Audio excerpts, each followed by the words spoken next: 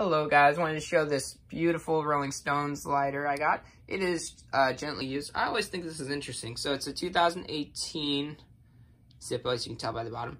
But then the copyright is 2016 of the art.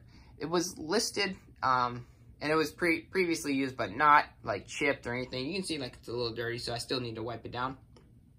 And I don't have fuel in it yet. But it was listed as a Pride Zippo, which I think it's just, I don't actually know if it's Pride. I think that's just like Rolling Stones always has the logo of the tongue, mouth, and then just like funky, psychedelic kind of colors going with it. But all the same, I really like the colors of it. It's a solid, newer Zippo. You know, no complaints.